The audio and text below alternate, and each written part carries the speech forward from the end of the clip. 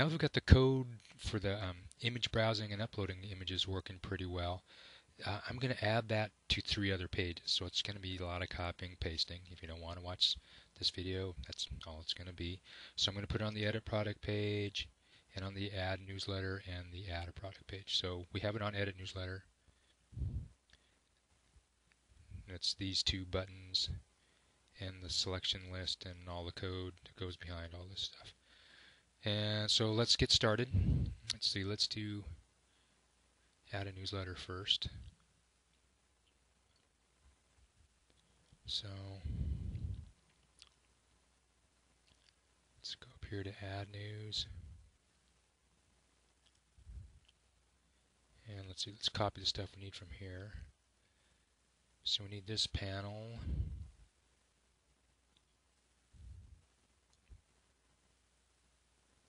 Panel view photos.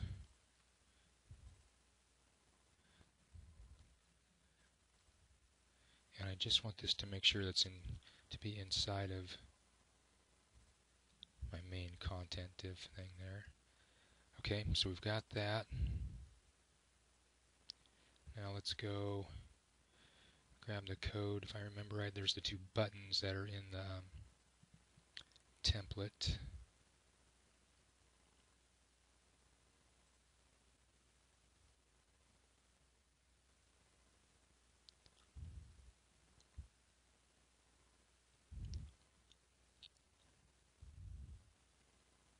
Oops, it must have gone by them. Okay, so there's display date. We're looking for the image stuff, content, image right here. Okay, so I believe we already have the drop-down list in here, but I'm going to copy the code. So in this one, on edit newsletter, it's in the edit item template. Over here on add news, we want to make sure and put this in the insert template. And we'll look for, there's image 1, and there's our drop-down list. So we'll put these guys in here.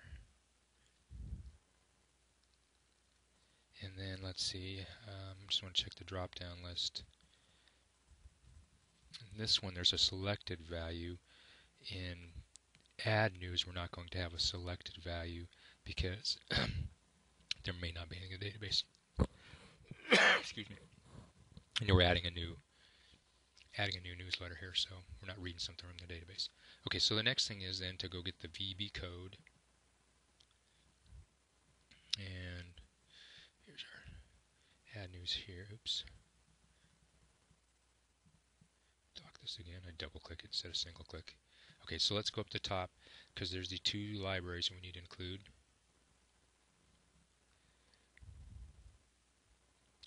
Okay, so we've got one of them already. So let's get rid of that. Okay, and let's see if I remember all the other stuff we needed to do. Let's just look in here. So there's nothing on the page load.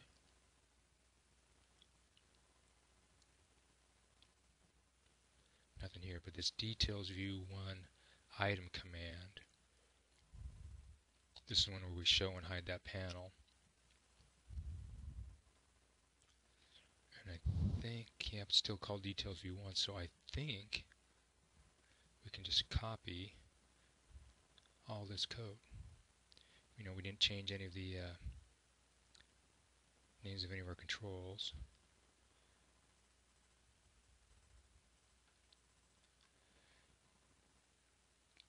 So I'm just going to paste this over here at the top.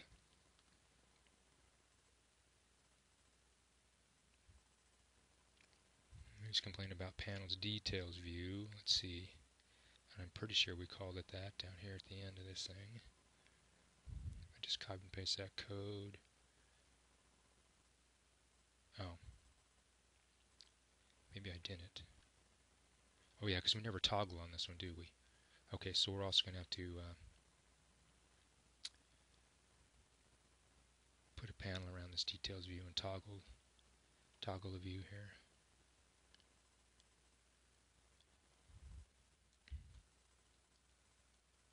So let's add a panel. You know what, I'm just going to copy the panel from over here in the newsletter.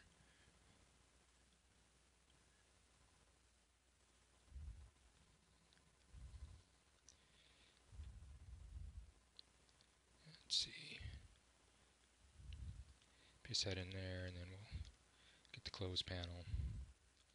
And then page down here, find the end of the detailed view. Paste that close panel in. Okay, so let's go back here to this code. Okay, so it's not complaining about any of those control names. Oops, it is.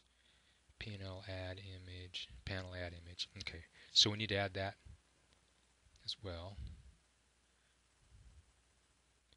You'd find that panel for adding images. Remember, we added that one in here. Oops, went the wrong way.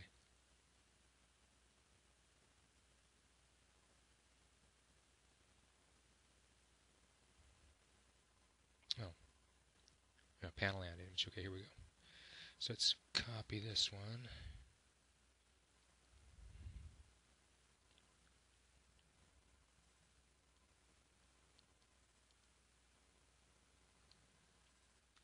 And paste that in here with add news.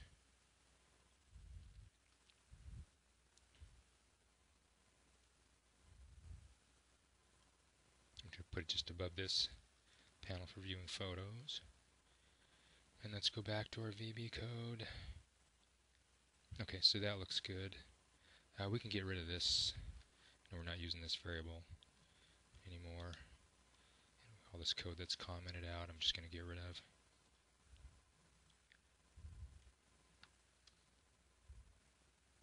Same thing here. Okay. That looks good. So let's go back to our VB code for edit newsletter. And scroll through here. Item updated, I don't think we need. Okay, this check image we don't need because this is the one that builds the selection list. Oh, I'm sorry, we do want this.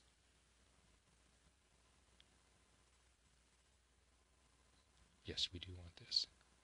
And so I was wrong about the other thing too with the drop-down list. We want to call this. So copy this check image, because what this does is builds a list of files that the user can choose from.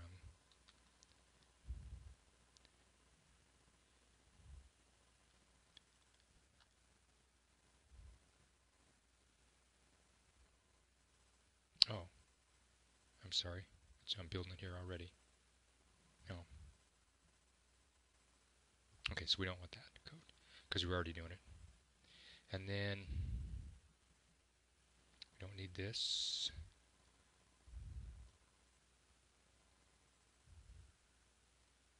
But here's our button upload on that button page to actually upload the picture. So put that in here.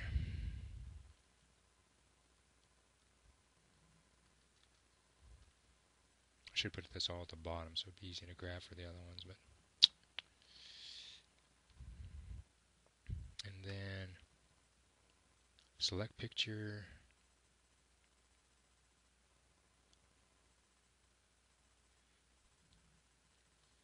And select picture 2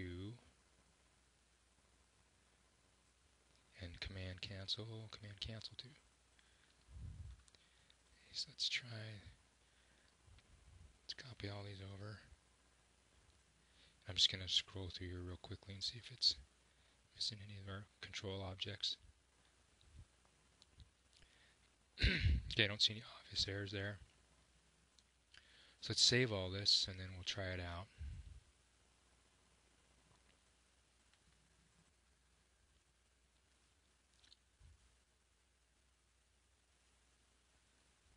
So here we are in add newsletter, and we have the upload photo, so we can browse.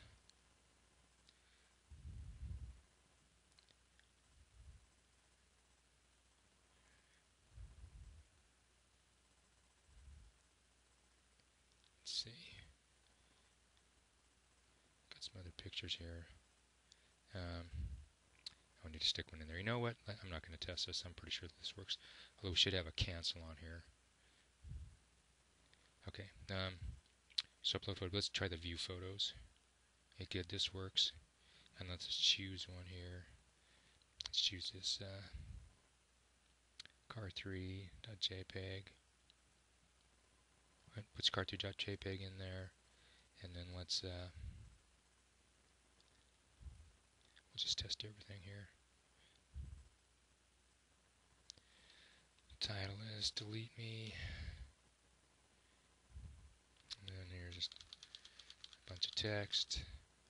We'll insert this. View the newsletter. And there it is. Okay, so it looks like the add newsletter is working. I'm just going to do the same thing for add product and edit products. Copy this code over. So I'm actually going to end this here and not drag you through this, but I'm just copying and pasting, and since I'm not changing any of the control names, everything just works out great. So that's basically it for this one.